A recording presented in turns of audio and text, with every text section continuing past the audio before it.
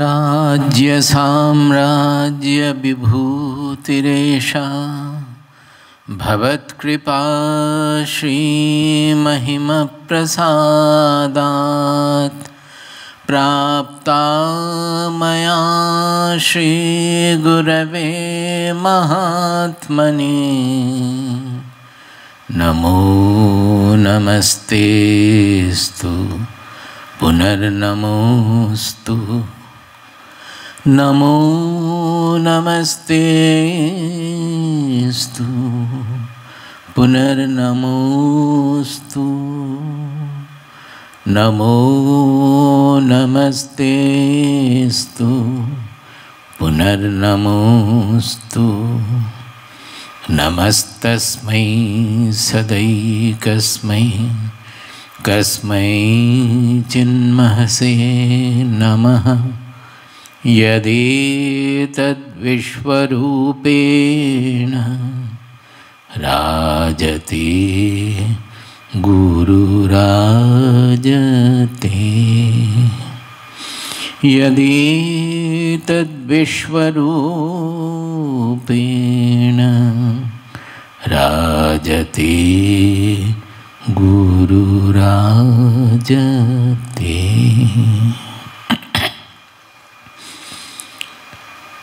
So our topic is meditation, its aim and limitation.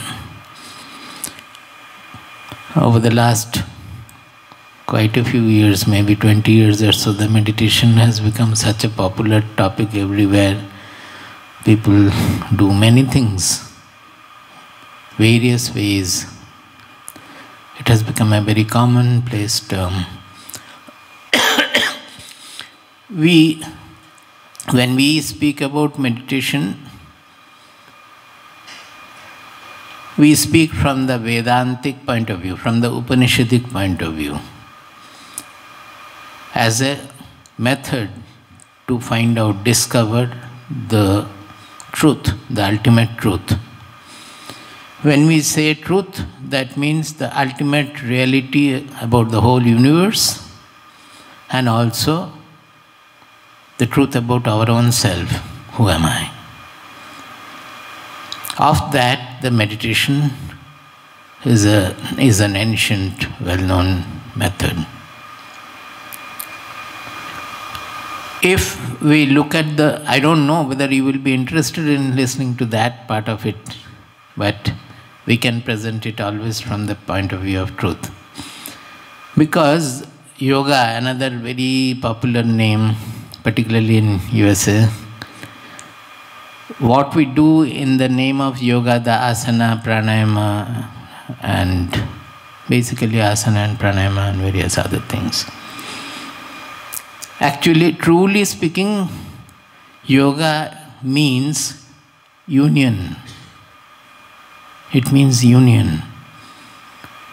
Union of what? That our rishis who investigated within to find out our real truth, who am I, we will refer to that I as the real identity. We have a constructed egoistic identity about ourselves. There, our body, appearance, memory, friends, relatives, everything comes into that concept of the I we generally deal with.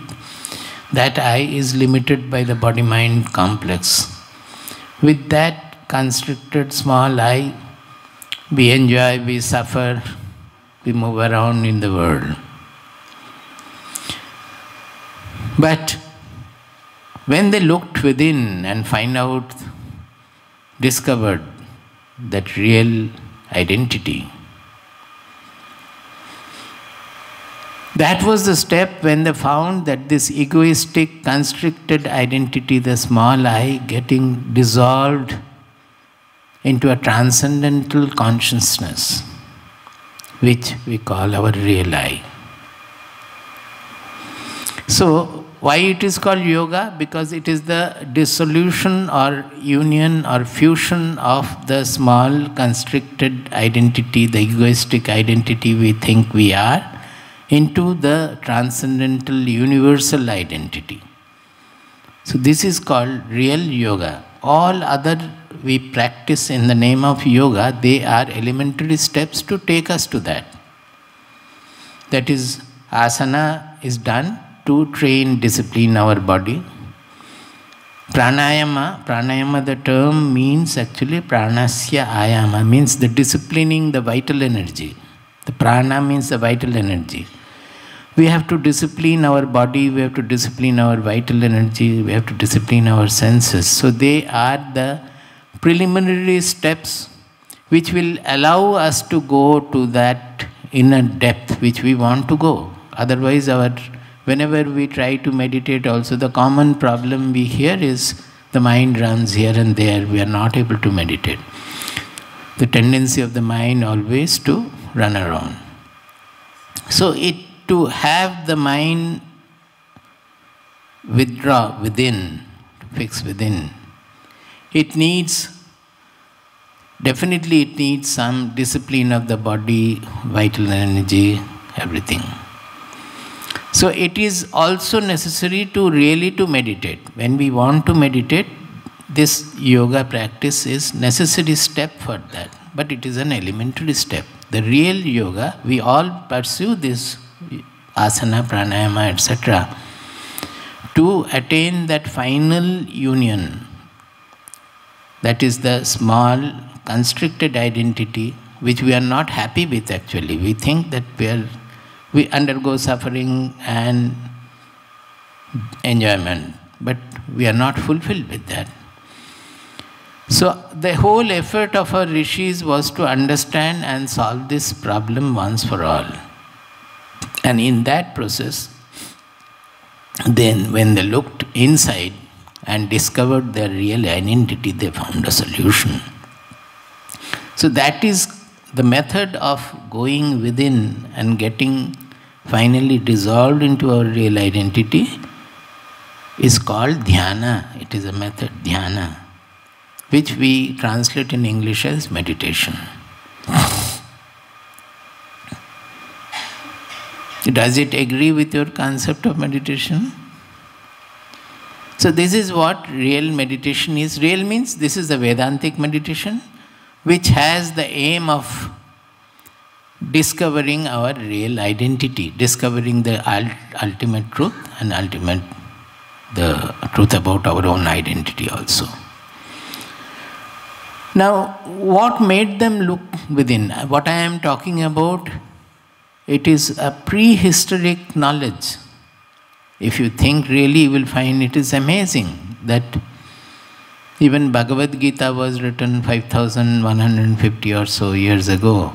And Bhagavad Gita is writing that it is the knowledge presented in the Upanishad we are presenting through in a different form in Bhagavad Gita. We say that the presentation in Bhagavad Gita is a revolutionary presentation when we consider the Upanishadic knowledge, the same knowledge which was available in our country, but it was restricted to a very few people, those who did not have any attraction and repulsion towards the likes and dislikes of the world. They could take to this pursuit. We call it exclusive knowledge pursuit. That was the Upanishadic pursuit. People were not fit to take it. Even now, we are all the more not fit to pursue it because our mind will not get fixed to the knowledge or to the meditative practice. So, the knowledge was there in the Upanishads, but the takers were very few. Those who have already lived their life in a fulfilling manner, as far as the objective enjoyment is concerned, they would take to it and go to the hermitage or in the forest and go to the guru, the teacher, and learn and practice. Like that it was going on. Now what made them suddenly look within? Here I have to go a little into the knowledge part of it. Two doubts or two enquiries they had. One is that right from the beginning we are always finding in the world, everything is fluctuating, everything is changing. The very basis of creation is changefulness. Without that, no creation can be there. Energy is the basis of creation, so it is change. Energy means change. So, is there not anything permanent? Because to know anything changeful, we have a permanent background. Suppose the clock. If the dial also moves with the arms, then we will not know the movement. Any movement to be revealed, there should be a permanent substratum or basis. Is there not such anything which is permanent, which is unchanging? Because in the outside world, everything is changeful. Even the whole galaxy also is getting destroyed, getting born. Everywhere it is change, change, change. In our life also, every moment we are changing. Our body is changeful, our mind is changing, our intelligence is undergoing changes. So, where can I find the unchanging permanence? That was one quest. The other quest, which is absolutely a very simple logic, but still we forget about it, that in this world, everything follows causality. Whatever is happening, there is a cause and effect chain. Suppose even the sun radiating, the hydrogen is getting converted into helium and the radiation is coming out. In the sun there is a change. The proportion of hydrogen is reducing and proportion of helium is increasing. And also there is change outside also. Everywhere it is changing and it is following the causality. Suppose I want, unless I push the table, it will not move. When I am pushing, it is moving. From birth, we understand that everything is related by causality. If I take food, then the hunger will be satiated. If I don't eat, then the hunger will not be satiated. Suppose you go on taking food and you find that the hunger is not going, then you will start questioning that, am I taking food then? What is happening? I am still hungry, I have eaten for 1 hour, even then I am hungry. So everything is following causality. So naturally, seeing that, we feel that anything happening in nature, there must be a cause. So what is the cause behind this whole universe then? You will be surprised that the concept of God came from there. We conceived of some God, either in superhuman being or a cosmic intelligence or whatever we may say, that in the objectitude there is something who has created the universe. Because we want a cause for the universe. If we are not looking for the universe, we would not have thought about God. Is it not? So the first thought about God came because we were trying to apply the causality in the absolute level to find out what is the cause of the universe. But the fact is that if God has created this universe, the normal, natural question will be, who has created God? That the children will ask. As our enquiry gets subdued, we will not ask anymore. But the children may ask and we may slap him also that, oh, what is this question? But actually it is a question. Logical sequence will make us question that.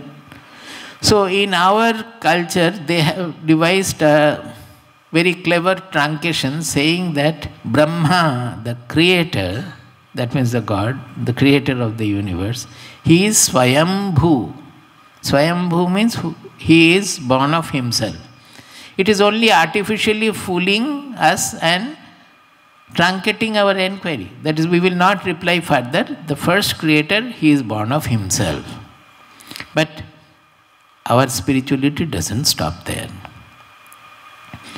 They say that even if it is Swayambhu, he has born of himself.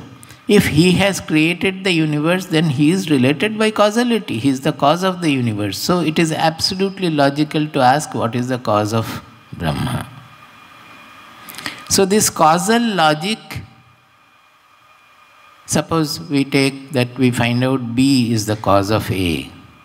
then naturally the question will be, what is the cause of B? Oh, C is the cause of B. What is the cause of C? Like that, even if you go up to Z, you will ask, what is the cause of Z? So, this causality will never take us to our fundamental grounds. In science, we call it infinite regression. That is, as far back you go, it is never going to end. The causal chain is never going to end.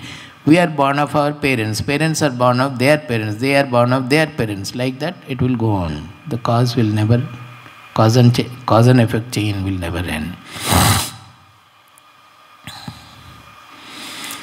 So, if at all there is any absolute truth or ultimate reality, by definition it has to transcend causality. This is a simple logical conclusion. It cannot be within the cause and effect logical fold. It has to, when I say it has to transcend causality or beyond causality, it means it is beyond time also, because time and causality, they are intimately bound. The cause is what precedes in time and the effect is what follows in time. So, they could not find anything they can land on which can be the cause of the entire universe. That was one question.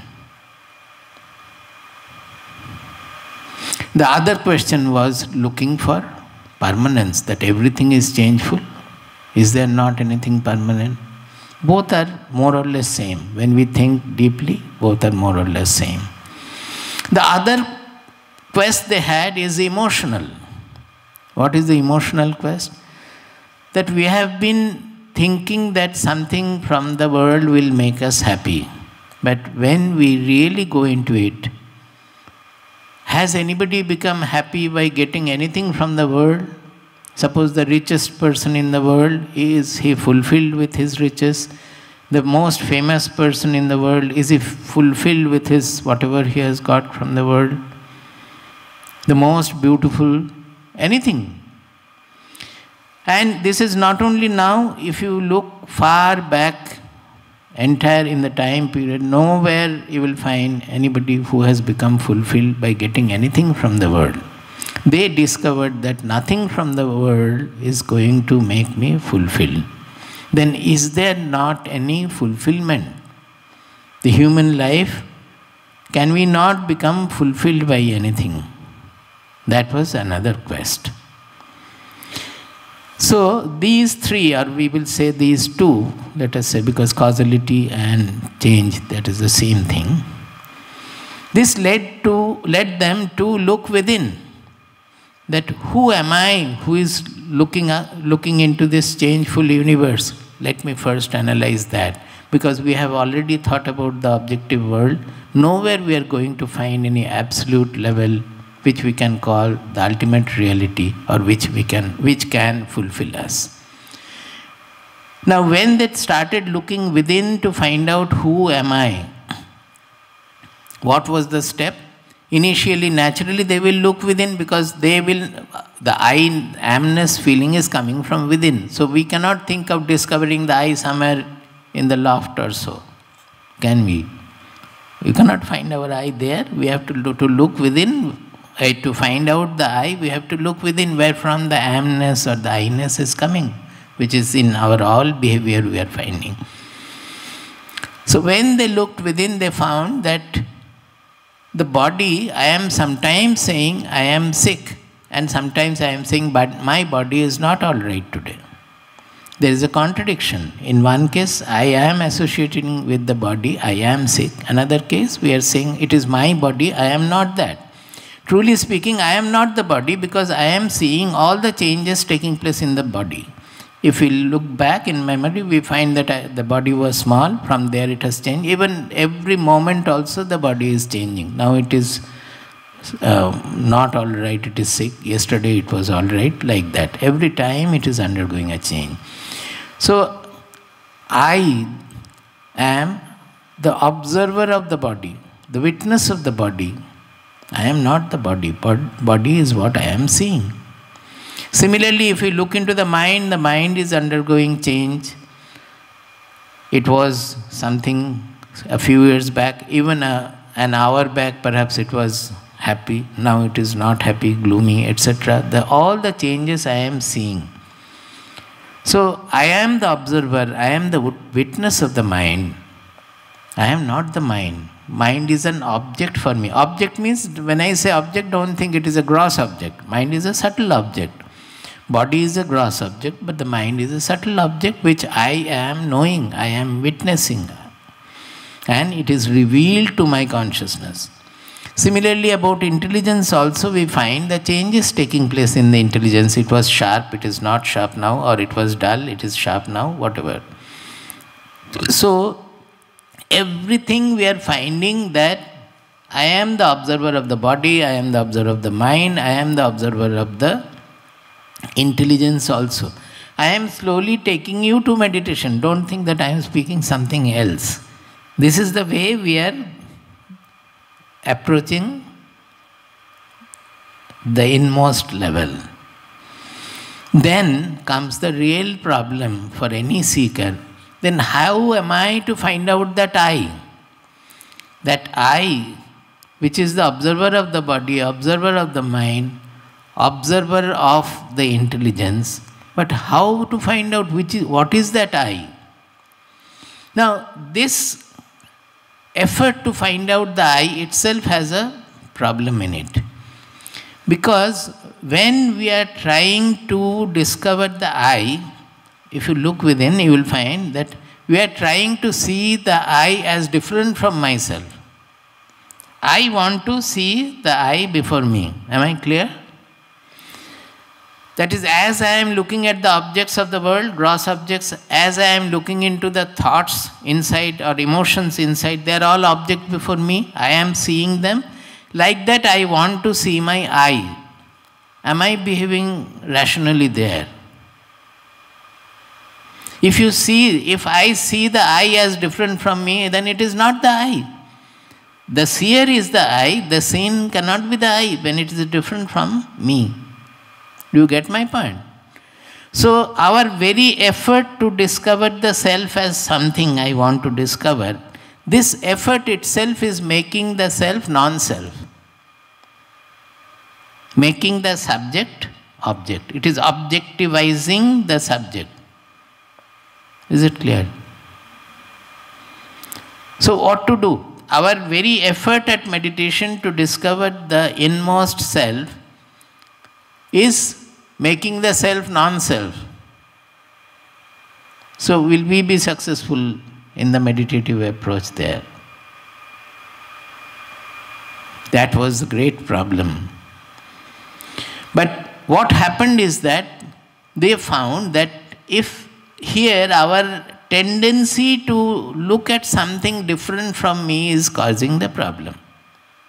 Tendency, there is a natural tendency, as we are looking at the objective world in the objects, we still here, when we are trying to discover the subject also, we have the tendency to look at something like an object. Not clear? So that is the problem. So one has to become effortless. This effort has to go. The effort for discovering the self has to drop at the last point. And somehow, we call it surrender or so, whatever. When that effort is taken away, that effort is let go, then suddenly they understood the self revealed itself. There was the discovery. What is that? The self, our consciousness, the I in us, the amness in us, which is revealing the entire external world, which is revealing the internal world of thoughts, emotions, everything.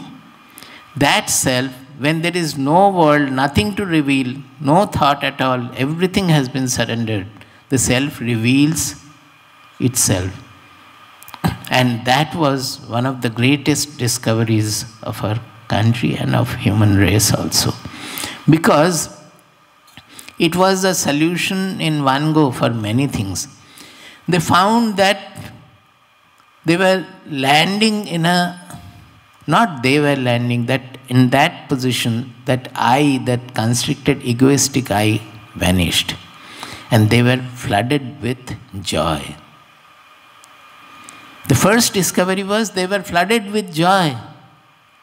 And they sang that Anandadhyeva Khalvimani Bhutani Jayanti, that the whole universe is born of Ananda. It is remaining in Ananda means joy. It is sustained by Ananda. It gets when it is destroyed, it gets merged in the Ananda. That Ananda as the basis, the joy as the basis of everything. That joy which is a natural coordinate of our own self. Carrying that I throughout our life, we are suffering, we are becoming small, we are becoming cheerless, but not knowing that the joy is our natural birthright. Joy is the natural coordinate of ourself. So it was a great discovery which fulfilled them emotionally as well as intelligentially. How intelligentially? They discovered that the truth is not in the objectude. The whole objectude, the whole external world, internal world of emotion, thoughts, intelligential analysis, everything is an appearance in that consciousness which we call I, the real I. That is the real identity.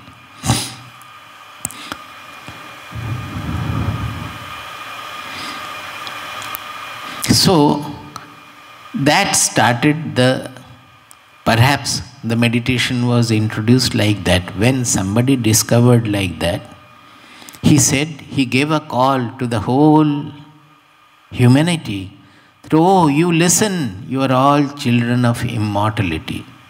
Now, I will just make one deviation. When we say immortality, we have the feeling that it never dies. But true immortality means it is beyond causality.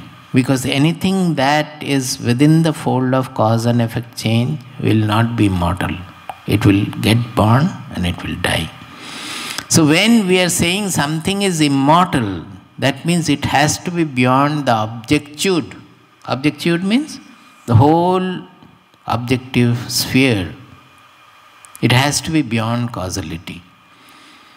So they discovered that this consciousness, it is not an object. That is why you cannot discover it as something different from you. Had it been an object, you would have discovered like that. But this consciousness is what I am. That is the amness in us. That is giving rise to the small I also. So when they discovered this consciousness as the substratum of the entire universe, that the whole universe is appearing in that consciousness, both the quests were fulfilled. One is that they got the clue to the source of joy, that it is our own real identity, our inmost level. Joy is our birthright. And also there lies the ultimate truth, the unchanging, which is transcending causality and time. That is our real identity. It is not limited by the body-mind personality. My body-mind personality is a small speck in the nature. It is an evolute of nature. It is produced by nature. That body-mind personality is part of it, a small speck in nature, where the whole universe, of which my body-mind personality is a small speck, is appearing in that consciousness. When I say that consciousness, you will again have an objective idea about consciousness is something. It is not like that at all. They will find the whole universe appearing in him, in that. So, in one go, it solved both the quest, intelligential as well as emotional. Then they analyzed that if this is so, then when we fulfill some objective, some desire, how is it that we get joy out of it? Their analysis was that suppose we are intensely looking for something, intensely wanting something. In that case, when that aim is fulfilled, is not the joy also is intense? When we are intensely wanting to do something, when that aim is fulfilled, Is not the joy also intense? So, because when we are intensely wanting something, then the small, small desires, fear, anxieties, they leave us because our focus is intensely on what we are wanting. Normally, our mind is always cluttered by various desires, various anxieties, fears, and whatnot. These agitations are like the ripples on a lake, which do not allow us to see the bottom of the lake. Suppose there are ripples on the lake surface, we cannot see the bottom. When the ripples subside, then the bottom is revealed. Like that in meditation, when all the agitations, all thoughts, emotions, intelligential activity, everything got subsided, the soul revealed itself.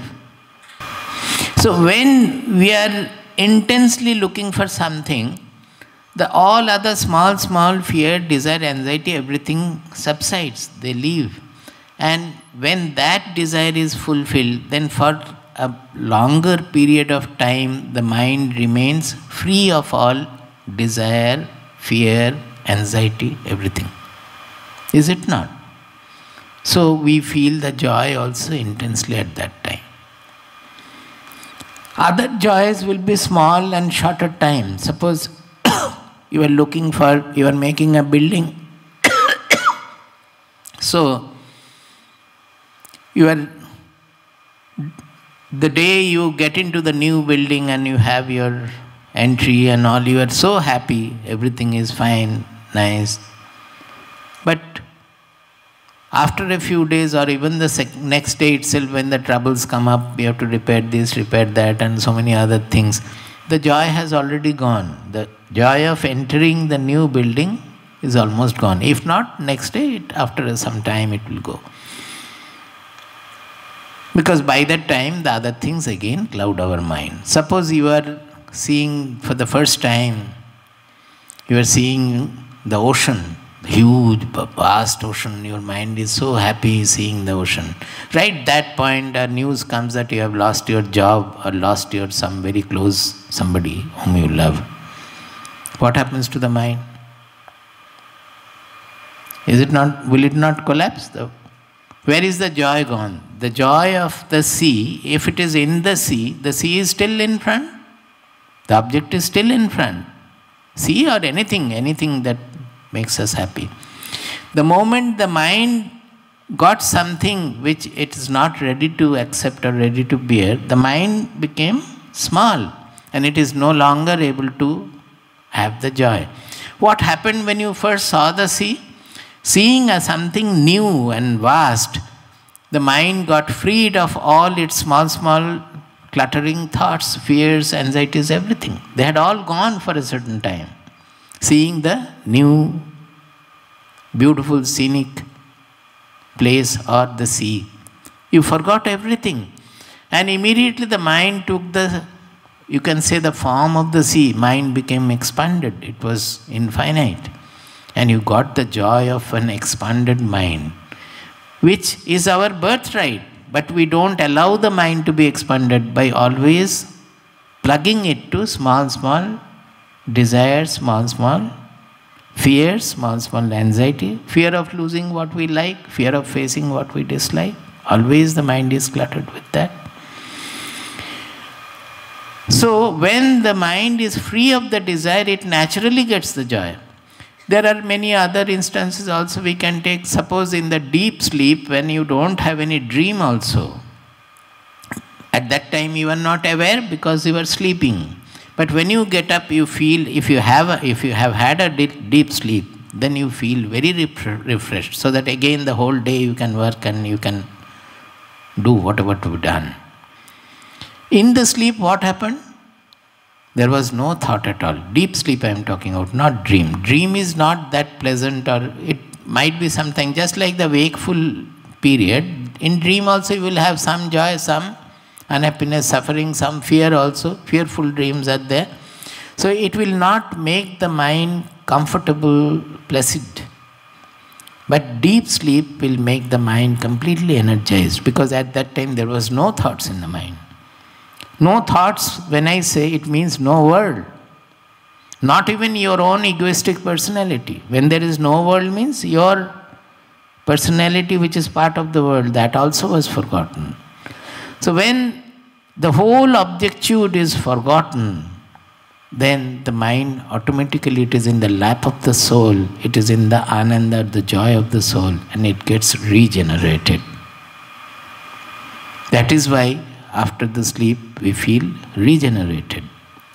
So the main conclusion of all these things is that we feel that the fulfillment of the desires give us joy.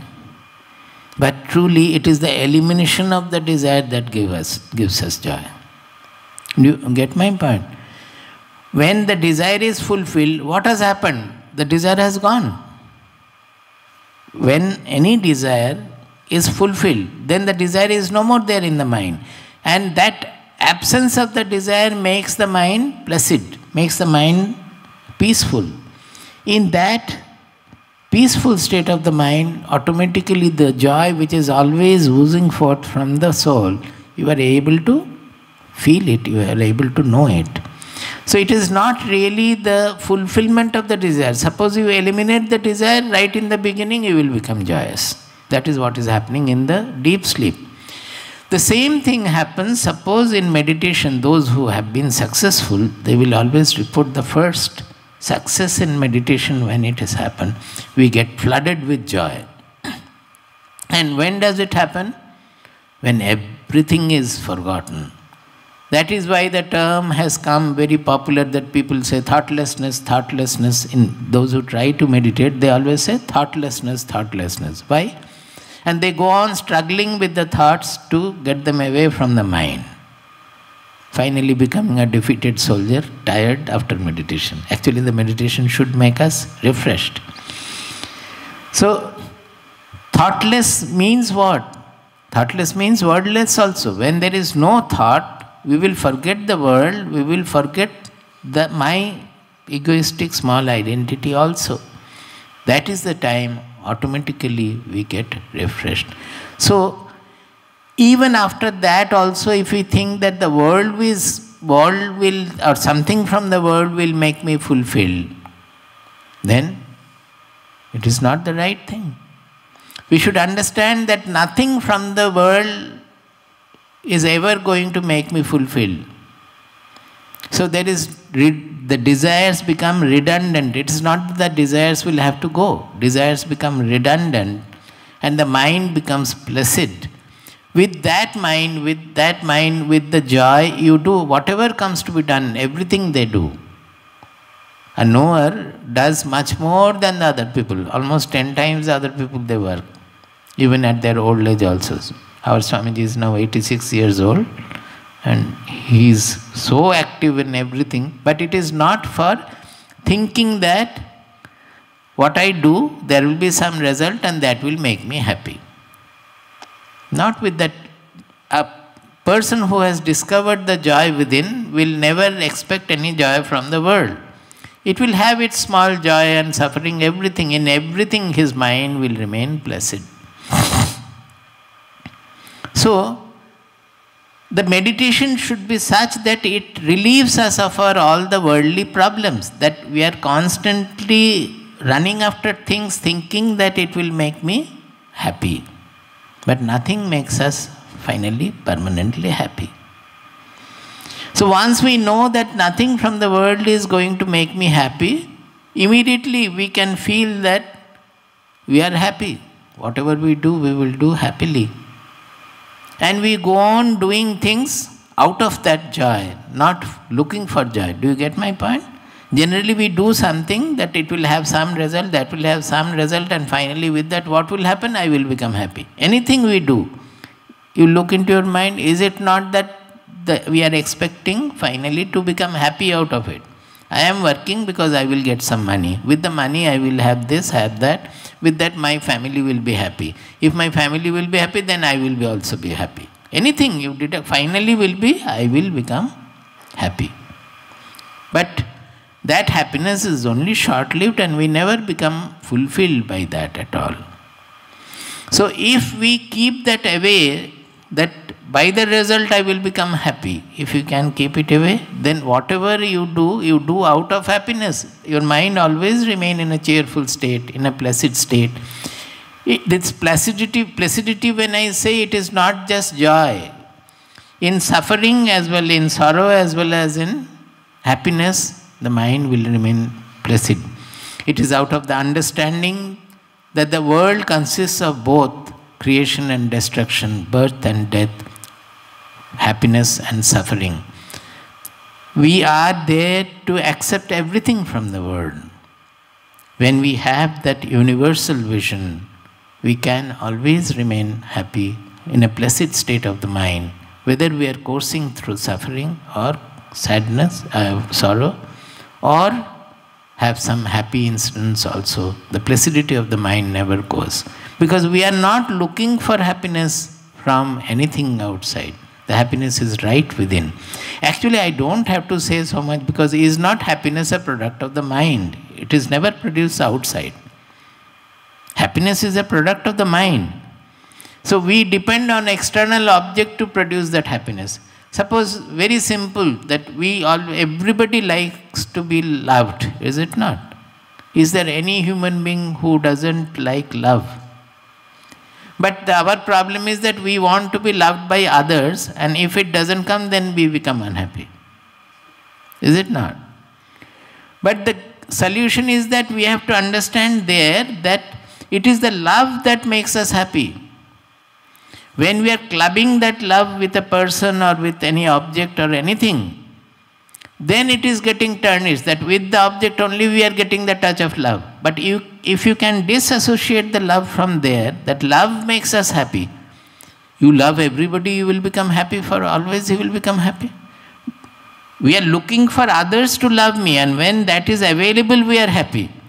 But it is the love which makes us happy. So the solution lies in loving everybody, loving our enemy also, always being filled with the love. Is it not a simple solution? But we don't think. It is a solution which has been practiced and tested by many. You can also test, no doubt about it. Suppose you are not able to bear a person, even the sight of the person stresses you. You decide that now the stress is caused in your own mind.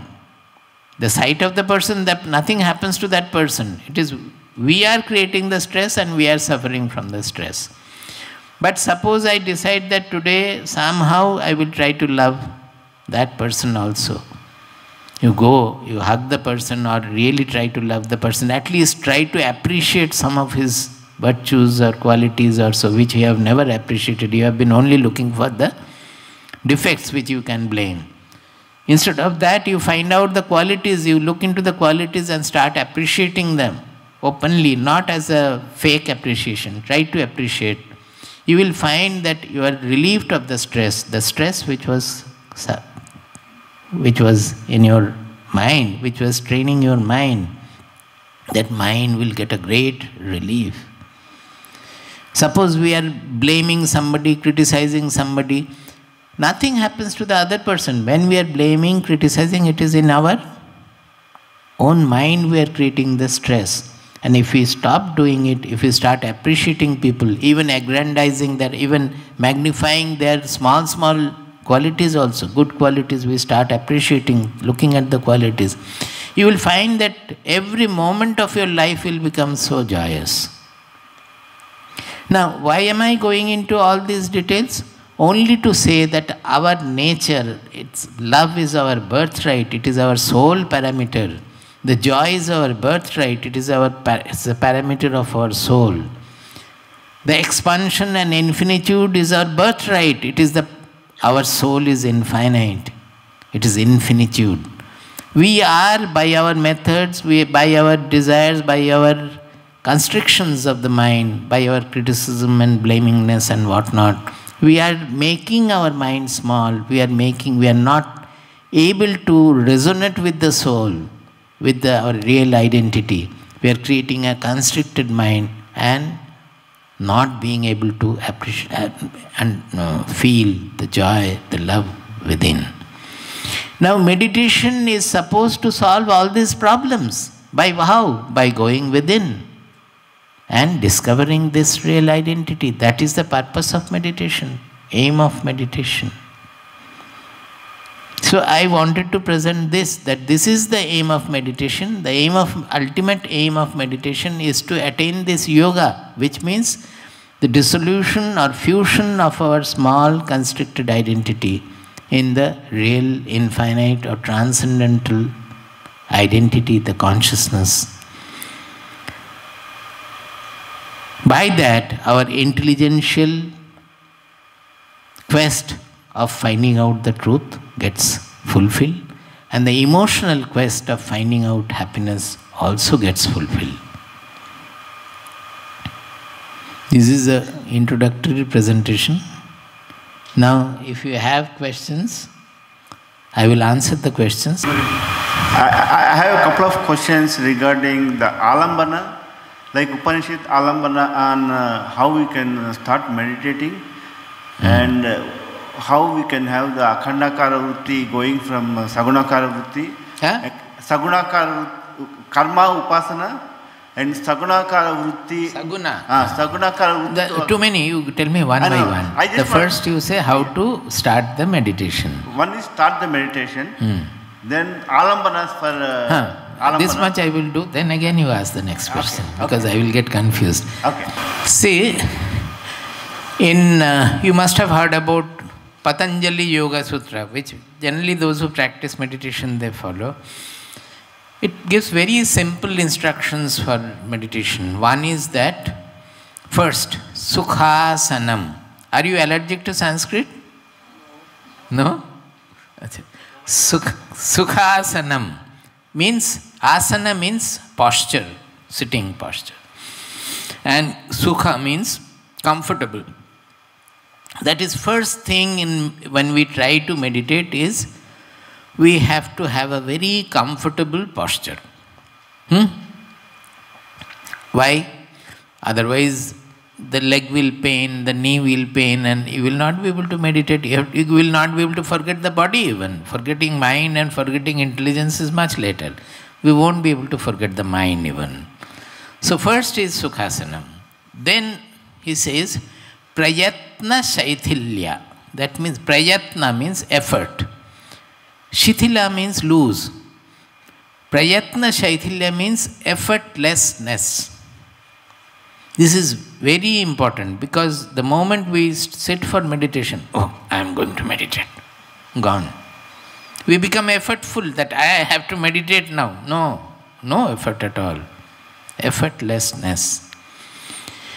Then comes Ananta Samapatti. That means inducing infinitude in your mind. Because the mind is given to small things, it will still go on thinking. So if you suppose think of the infinite sky or infinite space, automatically the mind will get away from its small clinging constrictions, likes, dislikes, everything. Completely your mind will become sky-like. These are the initial steps which if we can take, it will take us quite a long way in the meditation first. Then coming to the alambana part of it. Now here actually when we say Ananta Samapatti or infinite, induce infinitude, this is also an alambana. You hold on to that. Another, in Kathopanishad it is said that after presenting the Omkara, he says, Etad alambanam shreshtham, etad alambanam param. That is taking Omkara as when you say alambana means a support, prop. So as such, the Omkara represents Brahma Vidya, that is the knowledge of the truth. Omkara has got two aspects of it. One is it represents the knowledge of the truth, knowledge in the Upanishads, knowledge of the ultimate truth. That is for the knowledge practitioners. And Omkara as a symbol as well as a sound, it can be used for meditating. where we call it upasana, whatever. So it can be used as the alambana, as a prop. And the Upanishad is saying it is the best alambana, it is the supreme alambana. And taking this support, you can reach anywhere you like. That is the statement. Etad alambanam shreshtham, etad alambanam param, etad alambanam jnatva brahmaloke mahiyate. You can go to any level, up to the Brahmic realization. How? Because this sound, this Omkara sound is Aum. It is going to the silence. So initially it is a full open sound. From there it goes within. Then finally it goes to silence. So if you focus on that, if your mind goes like that, you will finally, beyond the sound, you will discover the silence. There lies the ultimate. So this is a standard alambana which is taken. Now if you have some mantra given by some guru, your guru or so, in that case that can become an alambana. How will it become an alambana? You have to surrender to that mantra. That mantra meaning is mananat trayate iti mantra. It is not that japa, that just go on repeating with the mala. That is not the way. It should have a meaning which we should know, and our focus should be on the meaning of the word, whatever is there. Not only that, generally if it is from a powerful source, you have got the mantra, it has its power. So it gives a very easy alambana or support for us, that we completely surrender to the power in the mantra. That is, I don't know where is the goal of meditation, I don't know what is the self, I don't know where lies the aim of my life, nothing I know, I only surrender to you. To you means that power. So the question is the surrendering of the mind, that is the important point there. Holding on to that, you are able to surrender. Surrender means all other small things, everything will be gone. And that surrender will be able to take you to the last point. Is it okay? I can speak more, but this is sufficient, I think, on this. I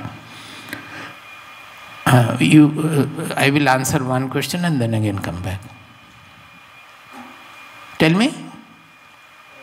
You can read out. You can give the microphone. Sir, my question is that from your introductory talk, what I could really make out is that meditation is more of a way of life than a spiritual discipline, because it is touching all part of your life, really speaking. Any spiritual discipline is like that. It is a full transformation of the life. Suppose I read the Upanishads or Bhagavad Gita, and in life we remain the same, then it is not called spiritual sadhana. Such knowledge is not the actualized knowledge.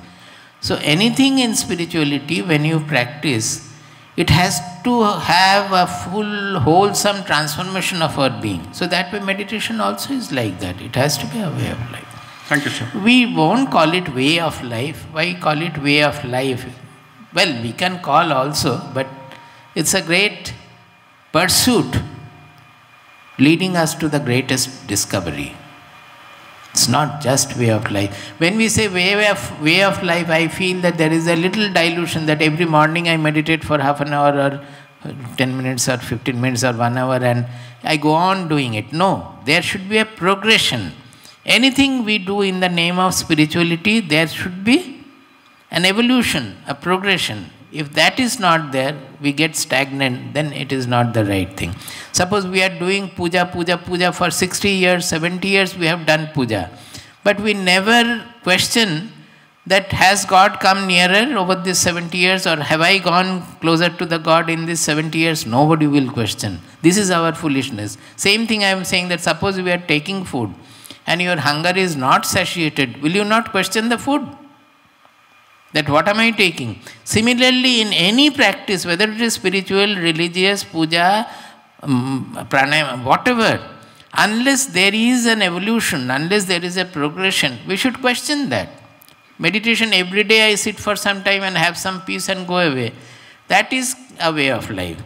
But if the meditation has to take me to the final goal where its effect will fall on all my activities, that everything we will do out of cheerfulness, out of joy, not looking for joy at the end. And everywhere I will love everybody, everybody I will host. Host means in my mind, I will embrace the whole world. If that kind of an expansion of the mind is not taking place, then that is not the right. Is it clear? Thank you, sir. Thank you. You actually give a very interesting cycle that you first get the desire and the desire gets fulfilled, and at the time of happiness the actual desire is not there in that state. But what is it that makes us want to kind of create the next desire? Why does this become that a is cycle? what the basic delusion is. We are born, first of all, why do we want happiness? Let us question that we are looking for happiness right from a baby also. Suppose a fruit or something is there, even if a ball, it will lick first, because that is the way it experiments initially. That is, it is looking for something which will give him pleasure and happiness. So we say that we are born with, in Sanskrit we call it abhava bodha. Abhava bodha means with an insufficiency. There is a lack in our within, which we are born with. And there is another, this insufficiency and delusion. There is a delusion that we think that this insufficiency will be fulfilled by getting something from the objective world. So first it was the object was say milk or fruit or something eatable. Then the object changed into playing some games. Then that changed into having some rank in the class or so. Then maybe it is having a career. Then it is having some spouse. Then it is having some good children. Then it is having grandchildren. So the object goes on changing. The happiness is not in the object. It is because we are thinking that something from the world will make us fulfilled. But we never think that I have not got fulfilled by anything. Not only me, anywhere in the world when we look at people, that nobody has got fulfilled by getting anything from the world. So can we not look at it in a different manner? That where lies that? So it is basically why we are born with the insufficiency, because our sense organs are always looking outside. Our focus is always outside. So the day we discover the joy within, what happens is that we don't look for the joy outside, we look within. So now we can analyze that it is our outward nature which is creating this lack in us. The insufficiency in us is because of our outward orientation and the delusion that something from outside will fulfill us. It never happens. Do you get my point? We generally in our scriptures there will be an example that the boy is playing and playing. It gets bored with something, it will go to something else like that. Then finally when he becomes absolutely tired and starts crying, then the mother comes and puts the baby on her lap. Then the boy gets satisfied. So we say that our shastras, our scriptures are calling us, how long will you remain involved in the worldly play? Come back on my lap. And the day we come back, we understand that this is where I was looking for. Just like the vapor which has come from the sea. It is taken by the cloud. Finally it comes down as snow or rain on the mountain tops. Then it flows like a river. When the river is flowing, it doesn't know where it is going. But the aspiration in it, the flow in it, it finally takes to the sea. The moment it gets merged into the sea, goes to its origin, then it loses that small identity anymore. It becomes the sea. That is the ultimate fulfillment. Like that, we are born of that. And when we get back to our real identity, we become fulfilled. Does it mean? Yes. Can I ask one more question? So how do you, I think it's actually very interesting that you said we are born with insufficiency and we think that we become sufficient by something external. That is, we are born with insufficiency and delusion. And the delusion. Delusion, that's something from outside. It's a delusion. So, is insufficiency the same in all human beings, or is it based on your karmas and past life and so on? That question I will not answer now, because it will take us to a very long discussion. It is whatever your past karma, you will be born with insufficiency. You know that. To explain that, there is a story. Again, in the Puranas, there will put these stories that when Brahma created Vasishtha, Vasishtha was the first son of the creator Brahma. Brahma created Vasishtha. He found that the Vasishtha doesn't do anything. He just remains, you can say in meditation sort of a thing, he doesn't do anything at all. So Brahma thought that, isse to koi kaam nahi hoga. Nothing can be done with this person because he doesn't move at all. He is satisfied. He is absolutely satisfied sitting. So he put him, the story says that he put Vasishtha on his lap. Lap means to induce the delusion and the insufficiency in him. The moment he put him on his lap, Vasishtha started crying, "What did you do to me? What did you do? I am suffering, I am suffering." So then Brahma explained that, well, this is what I wanted. Now you are suffering. You find out the redress for it, how the suffering can be removed. Then you will become useful for the world. You will do good things for the world. So then Vasishtha pursued and got the relief finally. So there are storytelling way of talking, but it's the truth, whatever the story says. Can I ask one more question? Yeah. See, I have one question. Like once we have reached the stage of dharana and dhyanam, dharana and dhyanam, and we know it's a continuous improvement process. Nobody will be there in the beginning or it's a journey. And what are the measures that I'm failing and how I can improve? Like suppose I'm trying measures, I will always say the measure is knowledge. That whatever I am trying to expose you to think and read or listen to or think finally. Whatever you listen to, you have to rationally think about it, and whatever to be done, it will be done. That first thing is to know that whatever I am pursuing, there should be a progression. I am clear in progression, you understand. No? There should be an evolution, there should be an improvement, transformation. If that is not there, we should question. Even spiritual sadhaks also, that seekers also, they become stagnant. It is just because they are not looking into themselves that I am not progressing. It becomes a cycle. In the Upanishads, repeatedly it is said that normally people, what do? The morning we are getting up, then we are doing, then we are taking breakfast, going out to the office, coming back, we are looking after this, then going to sleep. And again, that day to day it is going in a cycle, complete cycle. It should not be a cycle. The cycle should be like this. That is, as the cycles go, you should progress in that. Yeah. Can we put it as a part of the Sravanam, Mananam, Nididhyasanam, and Jhanam is in between? How we can... Actually, Shravana, Manana, Nididhyasana is for the, first I said Upanishadic sadhana, it is called exclusive knowledge pursuit. Only few deserving people can take to that kind of a pursuit fully. But definitely for others, it can be a combination of all. That is whatever Bhagavad Gita is presenting as Buddhi Yoga, then meditation also is part of it. And Shravana, Manana, Nididhyasana will not easily come, finally it will come. But for the knowledge-oriented people, those who are not having much of desires or repulsions towards anything, that is, who are free of all hindrance, for them it is easy and direct. That is, they listen to the truth. Shravana means to listening to the truth. Manana means applying all our rationality to understand that I am not able to understand.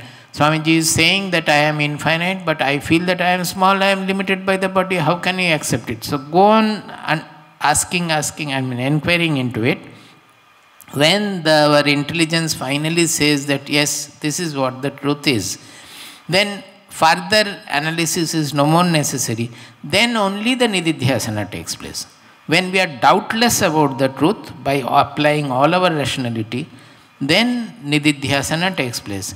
We generally explain that in manana, or when we are analyzing and thinking, it is like pouring water, that the droplets, they get broken. Drops fall like that. Sometimes we are thinking something else. Whereas nididhyasana is like pouring oil. That the mind doesn't go anymore here and there. It is an eka tattva ghanabhyasa, that like Tailadharavat, like the oil, pouring of the oil, the mind constantly contemplates on truth. So it is not generally, the people are not fit for it. When one becomes fit for it, he can definitely do it, and he will do it also. Even pursuing other methods, when one becomes absolutely one-pointed, it will automatically come to us. We don't have to really think of it and do it. It will come. Automatically the mind will come to that. Even dhyana also, I did not say it, in our lineage generally, our guru, his guru, at least 3 generations, 4 generations we know, they always used to say that, they are Bengalis, so they dhyan korte hai na re, dhyan hoy. That means you don't have to meditate. Meditation happens. That is, it should not be an effortful. Meditation dawns. So the real meditation, it dawns. Actually, I have, if you allow me, I have one more question. So, like, Prapanchopasamam Santam Sivam Advaitam, and it is what I said, just like that. Like jhanam, how exactly, like jhanam and meditation, what is the role there, and nididhyasana, how it takes me there, from there to, like from... See, as I said, meditation also, when it is properly directed, is it not taking to you that causeless, that beyond causality, cause and effect chain? That is the prapanchopashamam. Okay. That when there is no world, prapanchopashamam means there is no world, including your own personality, everything has gone. That is the beyond causality level, so meditation will take you to that if you consider meditation to be that. There it is called nirvikalpa samadhi, that peak of meditation is nirvikalpa. Even peak of nididhyasana also is jnana samadhi. Thank you. Thank you. It comes. See, generally, we have difficulty, let us come to the practical point of difficulty in meditation, because throughout the day, we are involved, engaged in various things, and indulge in various things also, either what we like or what we dislike. Both ways we are indulging, that is, what we dislike also is occupying our mind too much, stressing the mind. Even what we like also we are. So throughout the day we are inviting all worldly thoughts. Worldly thoughts, you understand? Thoughts about the likes and dislikes of the world. We say raga dvesha in Bhagavad Gita. Now suddenly 7 o'clock, I have to meditate now. We sit for meditation. How can it happen? Throughout the day you are deliberately inviting all kinds of engagements. Suddenly if you tell the thoughts that now you all keep away, I am going to meditate, will they listen to you? They will say that throughout the day you have been inviting us. Now is the time you are sitting for meditation. All the more it is time, your mind is now vacant, we will come, all of us will come and invade your mind. So it works against nature. So what we say but people don't do, that is the problem. We say dhyana mukhinata. This word, although even if you dislike Sanskrit, at least you should remember this word. Dhyana mukhinata means orientation towards meditation. Dhyana means meditation. Mukhinata means the mukha, means the face is looking towards meditation. So it means oriented. The mind should remain oriented towards meditation. That is, throughout the day, whatever we are doing, we may be engaged in hundreds and thousands of items, but whatever is the aim in meditation we are looking for, that will be like a searchlight that will be on behind the mind, that we are looking for the same goal. Then when you sit for meditation, automatically throughout the day you have been inviting only meditation. So that automatically the mind will withdraw from the world. Meditation will happen. So Swamiji, what is the path to effortless meditation? What is the starting point to get there? And Effortlessness? To effortless meditation, right? What is the path to get to that point? Is there something that we can do every day? What is the discipline that Yes, you can do. Would you like to do now? Sure. It is to make your mind let go of everything. There are two things here. One is to let go means, you understand? Whenever the thought is coming, suppose you are worried about tomorrow in the office or day after tomorrow in the office what will happen, or employee, boss, or in the family. Let go is the mantra for that. Let go, an English mantra, is the mantra for that. That you leave it to nature. Nothing is going to happen. Finally you may die. Otherwise also we are going to die. What is so great about dying? Maximum what can happen? Suppose we are fearful about some consequence. What will happen? Maximum I will lose my job, I will be wandering in the street, or maybe somebody will beat me, the boss will sack me, or I will die maximum. We have to let go all this. Any development, let it come, I will accept it. Nothing is there. It is an acceptance also. Let go means without acceptance it will not go. So, completely let go. Whenever the thought comes, whenever the involvement comes, let go, let go. That should be the mantra to make you effortless. In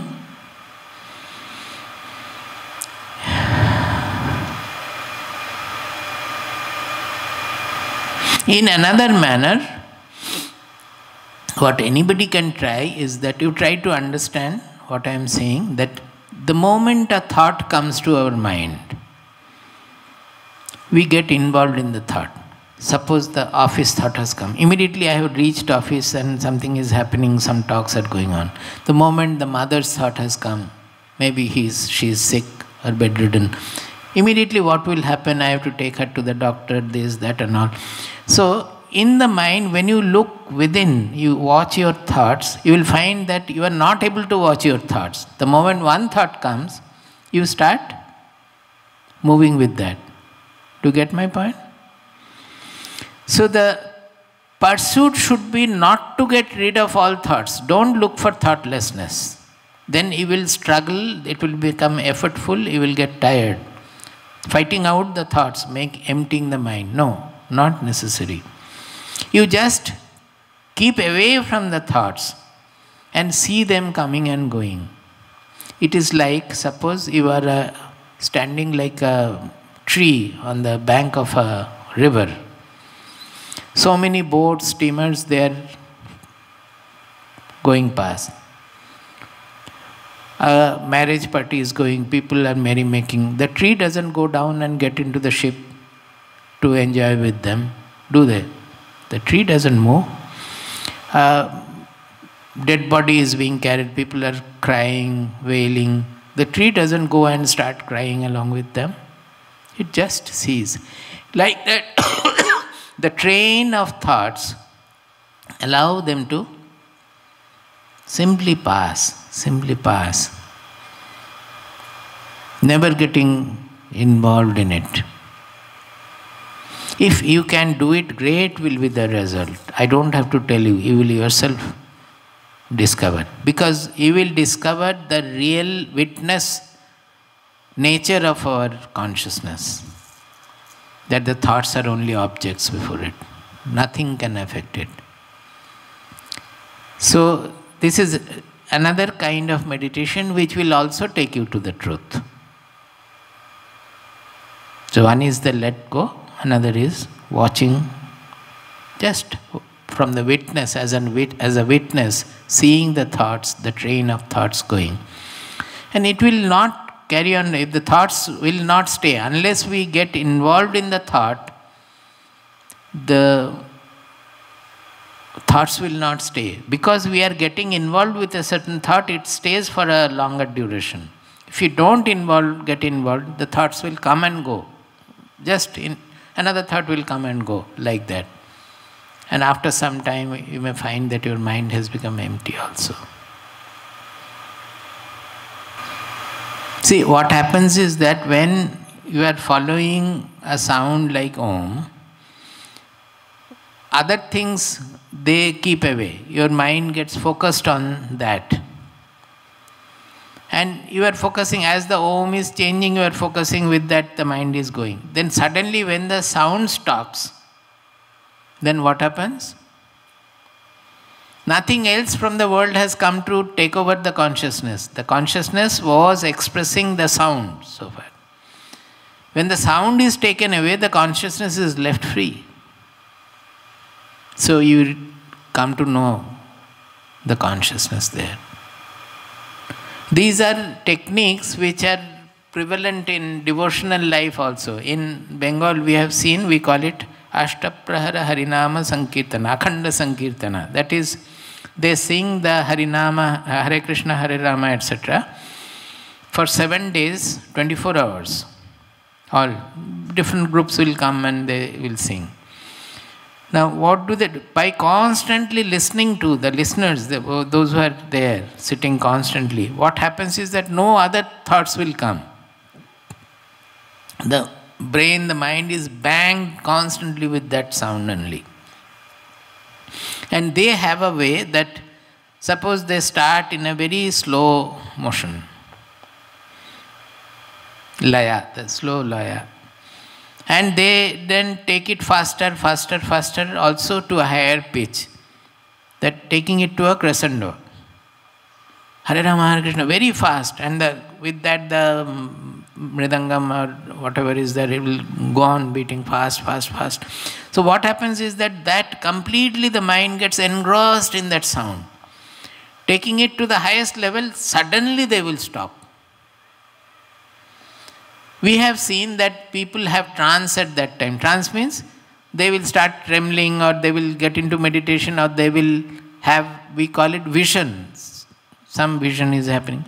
Actually it is the consciousness, but because of maybe their devotion to Krishna, a form will be there. The Atma they will not experience there. But what happens is that that sound takes away, just like I said, intense desire, which keeps away all other small, small desire, fear, anxieties, everything. Here also that intensity of focus with that sound, the moment the consciousness is revealing that sound alone, nothing else is there. Everything is forgotten. It has become absolutely one-pointed, revealing that sound alone.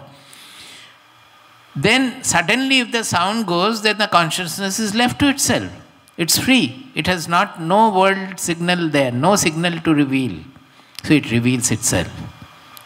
Not knowing the truth, they have there immediately some form will come or something will come, they will have a different expression.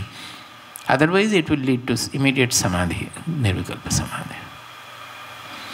So there are these props which can be used. But our point is that whatever you may do, you may have nirvikalpa samadhi also. How to apply it in life so that the life become trouble-free? We should be able to apply the benefit of meditation to our active life, interaction life. What is that interactional sadhana which will make our interactive life also equally good or more?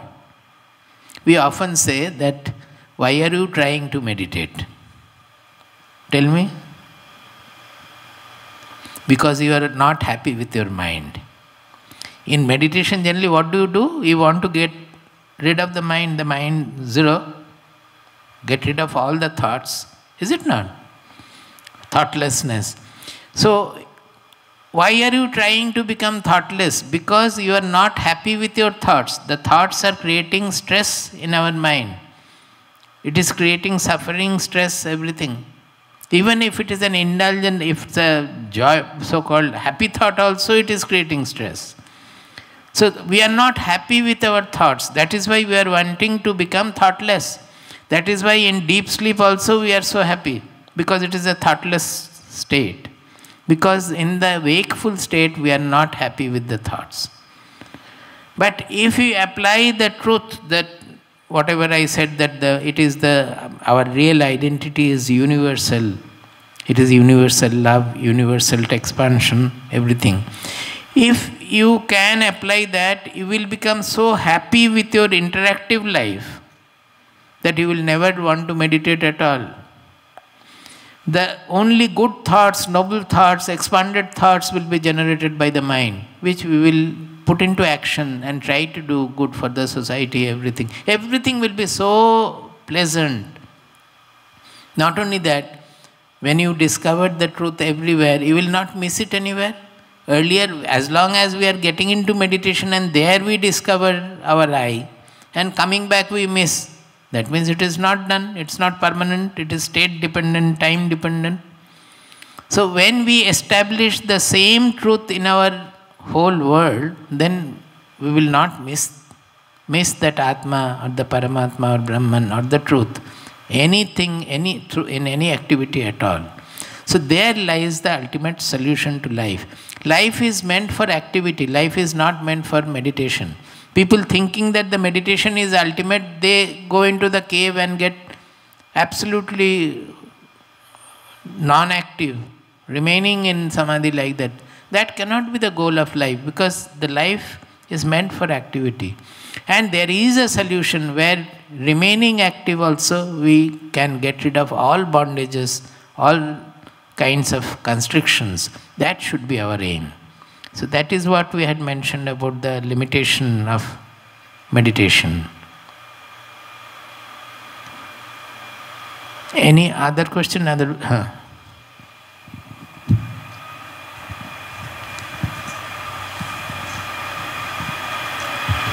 Our time is up to 5:30 or the 6 o'clock.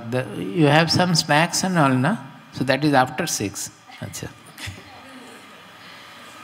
Okay, Swamiji, first time I heard the human suffering described in just 2 words, insufficiency plus delusion.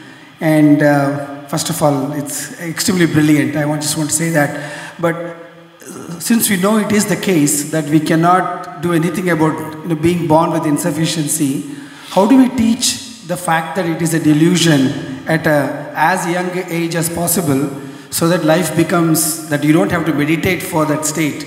Because you also said beautifully that life is meant to be, life is all about activity, because you also have your dharma. So I was thinking, if all the children become Vasishtha, then it becomes a very boring planet, right? Everybody is like very quiet. So I'm glad you kind of said that activity is very important. So how do we teach children that it is delusion so early on, so that we don't go through whole life? For teaching children, the best method is to practice. That is, practice ourselves. When you actualize the knowledge and apply it in all your activities everywhere, you will find that you don't have to tell them anything. They will pick up from there. And whenever necessary, you approach through knowledge. Tell them that this is what it is and there lies. They will understand. When we speak from the experiential level and rational level, they will understand also.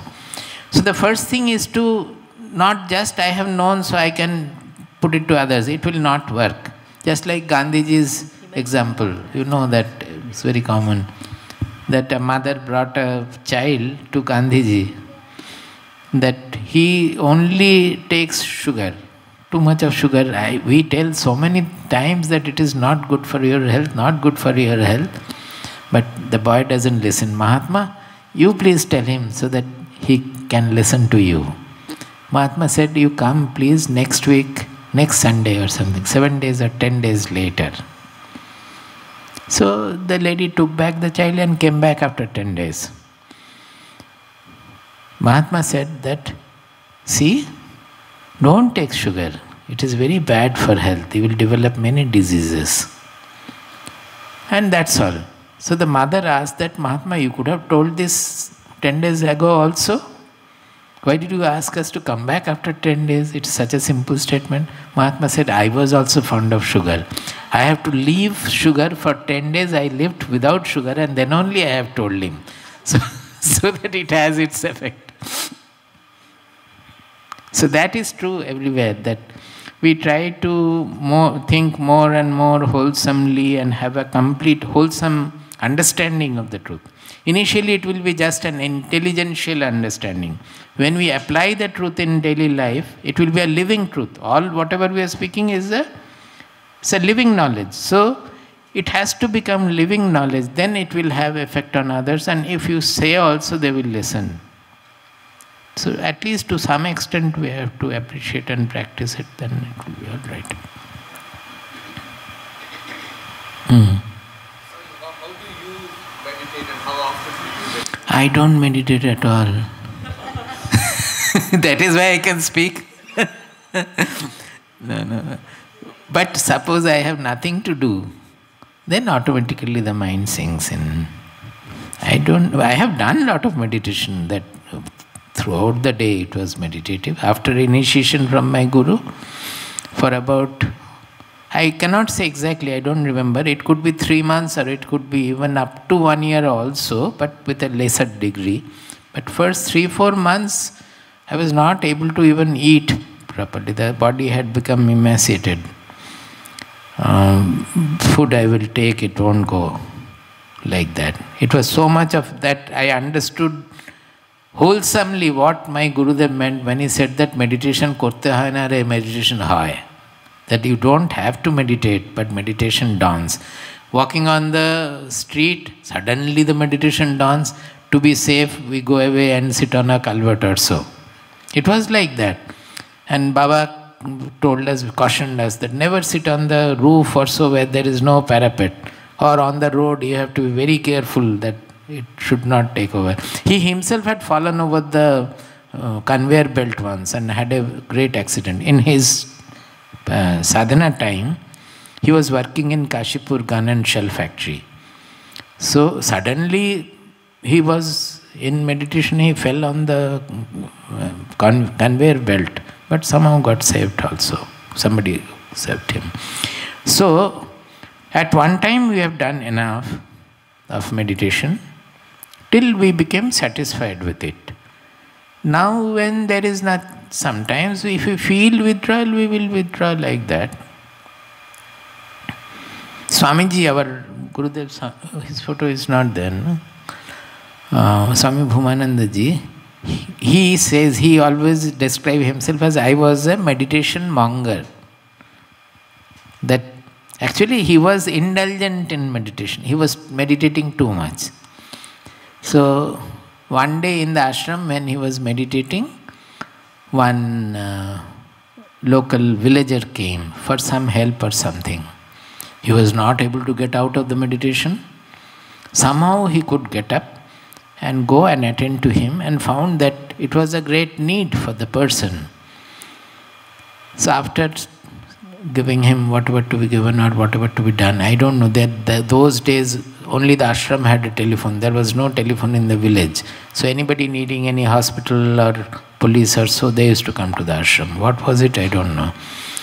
So Swamiji says that that day I decided that I will not meditate anymore. What am I doing every day, getting into samadhi and coming back? What is that? There is no growth. Why should I do it again and again every day? There is nothing in it except having some peaceful time or so, that's all. So he stopped from that. Except for putting people into meditation, he meditates. That is, in initiation, generally it will be together with others. That is different. So meditation is a need up to a certain level. Thereafter it is all in the knowledge, purity, expansion, all these things, till the mind becomes the soul. We generally say that the pure mind itself is the soul. It's very simple. Suppose a ball is standing, another ball is moving. When it is hitting the standing ball starts moving.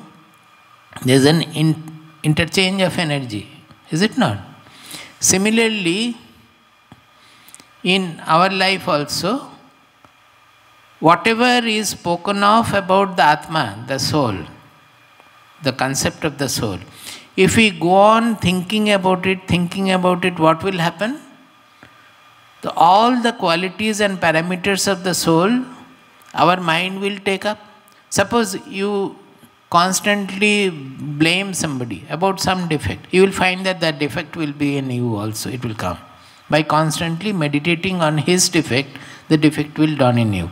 Whereas if you start appreciating good qualities in others, you will find that automatically you have developed some good qualities. Because it is the mind input, whatever you are giving to the mind. It's a very simple technique. How to have a good mind? Just read good things, think good things, talk to good people, have good thoughts, the mind will become good.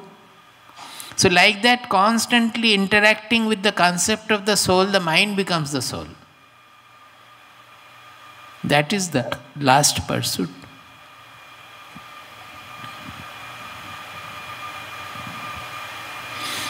In my time when I was meditating, the meditation, this also you can try, but you are all always in AC room, closed, away from the nature.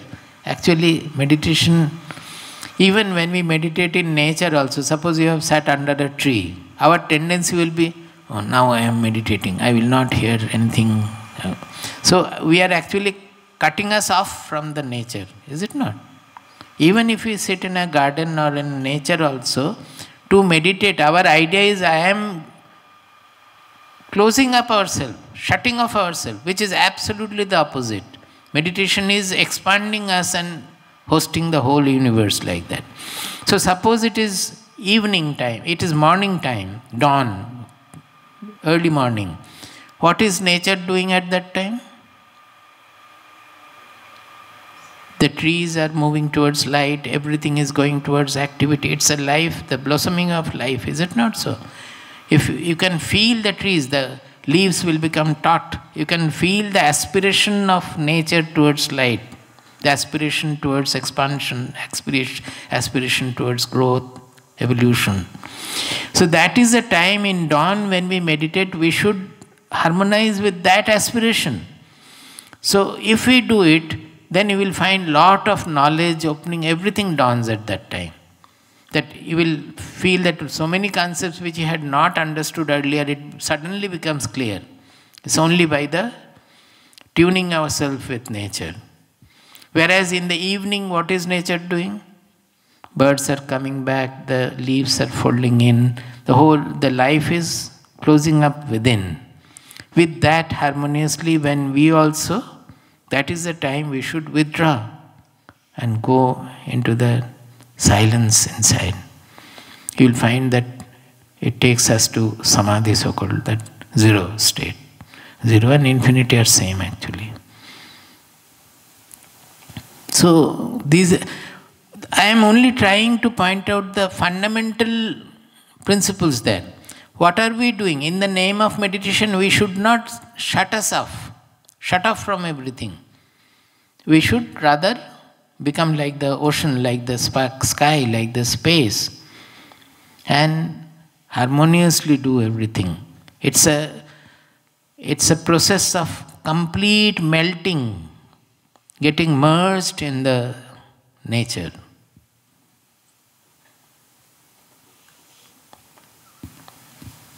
So shall we stop now?